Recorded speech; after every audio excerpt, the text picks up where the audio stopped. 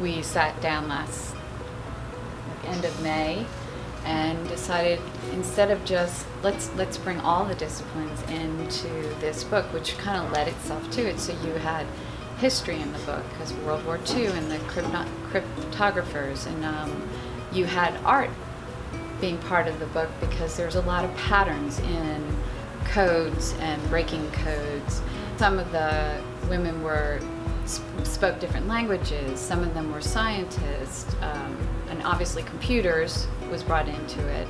The Latin teacher talked about just doing research that you would have to do to write a book like this. So it really did lend itself to bringing in all the disciplines.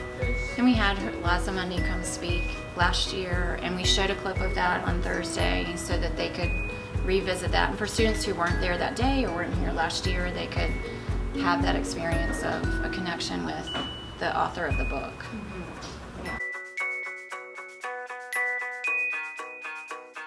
I love connecting in the art classroom to the summer reading book because all of the students have had a shared experience.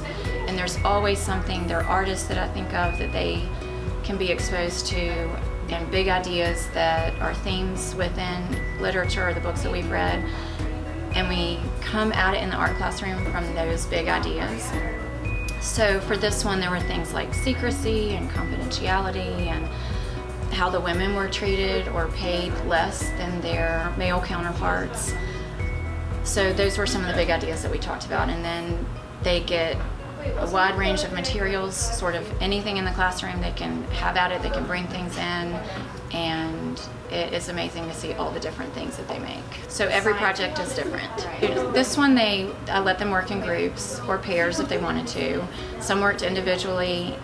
They're two-dimensional and three-dimensional, and they took things apart and put things back together, and so the differences, the different things that they come up with, I think are always surprising to me.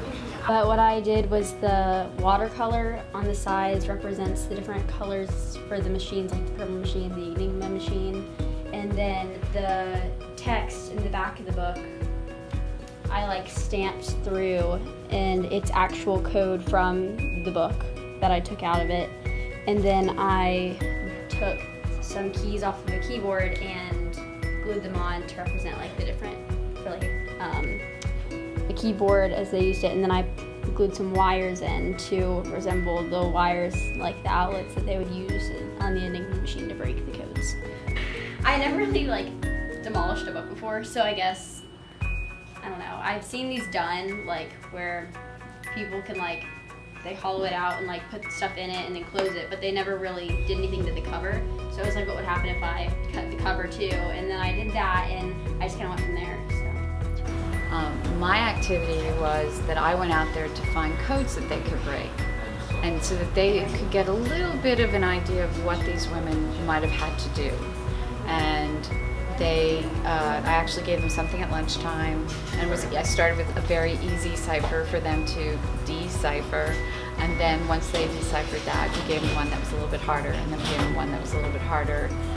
So they had a little introduction to that in their advisory groups on Monday, and then on Thursday, I was the last one to go, and I gave them a much harder cipher. And the interesting thing is the way that you saw them all sort of sit down and really start thinking, wait, I want to solve this. And some didn't even solve them in the time that they were allotted, but they were sitting with me there for about 20 minutes while everyone else went to lunch because they just wanted to get the answer to the problem. And I liked what Amy said about how her art, how they would take things together and put them back together. That's problem solving. That's what we're trying to, collaboration, problem solving, that's what we're trying to get these students to do more and more of. So to show them that they can do it in any discipline is showing them that it's not just a computer thing, a math thing, it's an art thing, it's a history, it's a language. It brings it all together. So that's what was so great about working with this book, I thought.